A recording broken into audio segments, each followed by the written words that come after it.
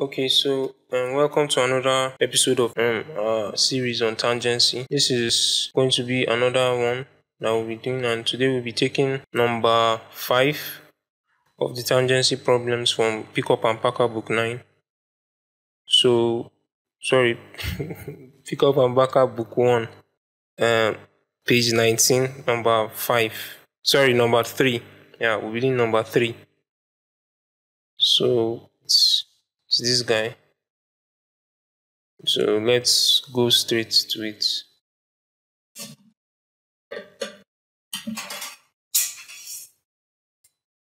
Okay. So first thing we do is to draw center lines. So let's have them drawn. Oh, sorry. I should be using. This is my thin pencil.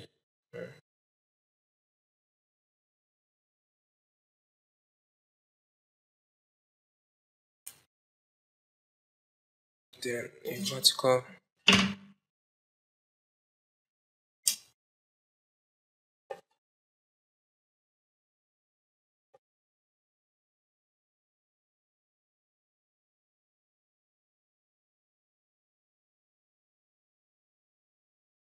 Alright, so from the question, this is radius 25, and then the distance from this center to this center is 50.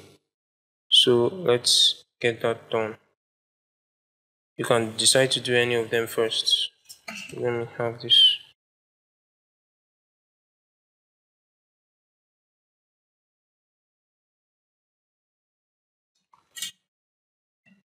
Wow, this is crooked.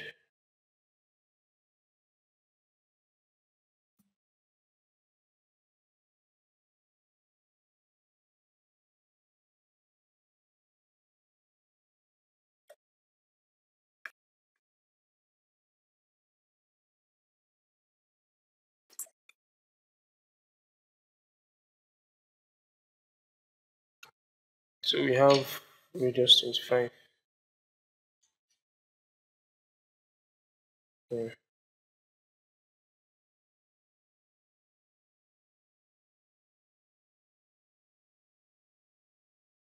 So we draw that.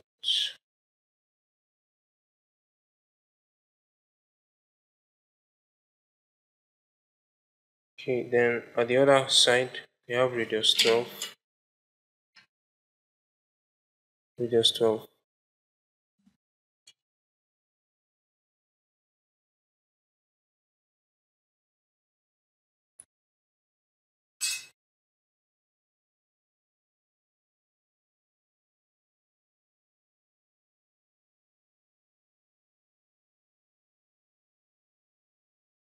Okay, so from the question we have this to be tangential internally.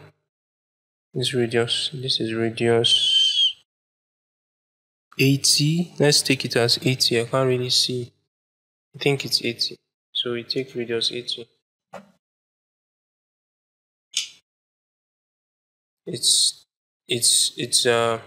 So that's 80. Sorry. It's internal. So that's we're going to take to get the center of radius 80, we're going to take them from each point here for each of the centers of radius 12 and radius 25.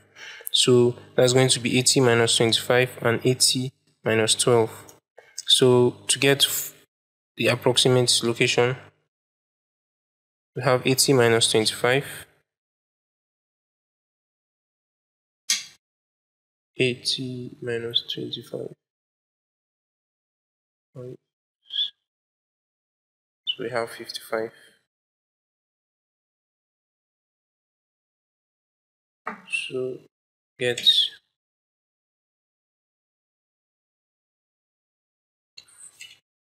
place it at the center of radius 25 and draw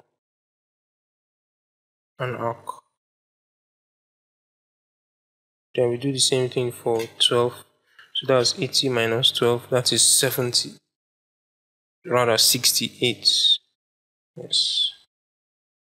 So 80 minus 12, 68.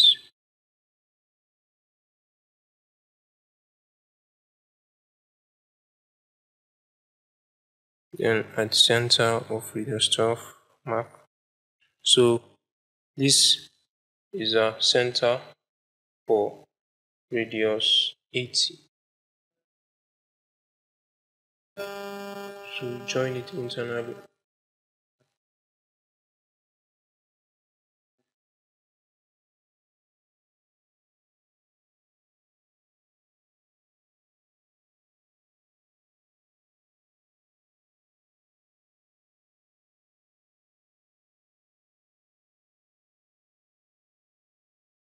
Alright, so we have that. Then for this guy, radius 40, it's externally and tangential to radius 12 and radius 25 semicircles. So that external means we're adding. So that is radius 40 plus 25 and radius 40 plus 12. So 40 plus 25 is 65. So we get radius 65 out.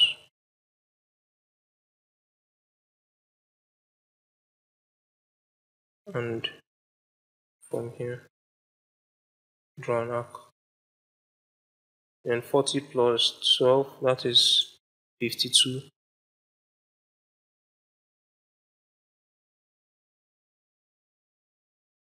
And mark it out. And then join it externally. So we have this. So we're basically done with this guy. So it's just to thicken up our curves, our arcs.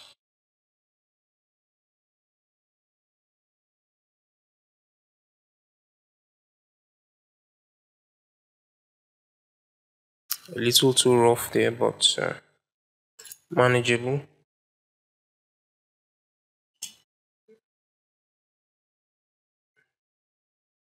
Do the same thing here.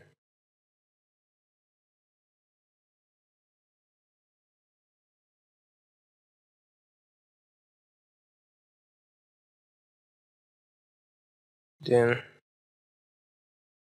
thicken the semicircles.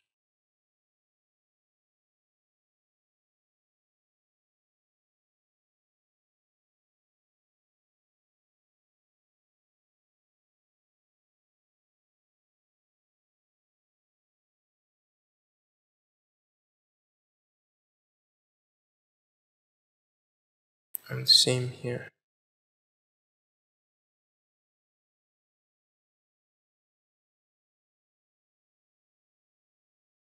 Don't mind all the rough lines, rough circles, I mean semicircles, and arcs. Just try and understand the principle. So we have this done. I have to make this to connect.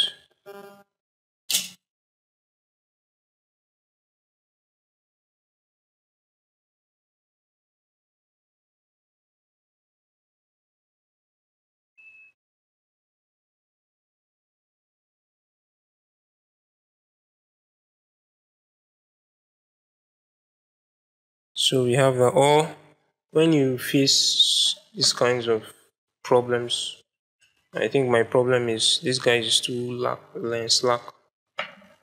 You can use um um we have already made